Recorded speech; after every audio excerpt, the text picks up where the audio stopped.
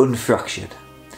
Did I not say with my voice unrequested that the hollow veins of chance in their fragile form so brittle would play with hearts and minds that whittle?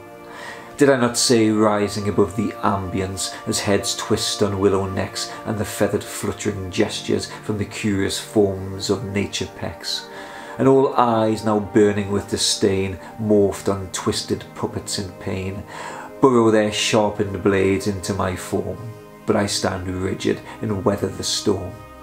No more words can penetrate my mind, no more spluttering rants spitting venom unkind.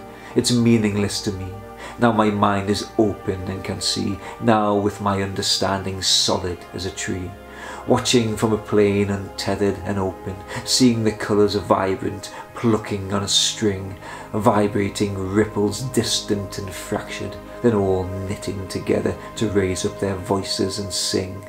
Did I not say that you are the creator, that all of your suffering and joy is a thought? Take away chance and replace it with knowing, knowing you're never a fly to be caught.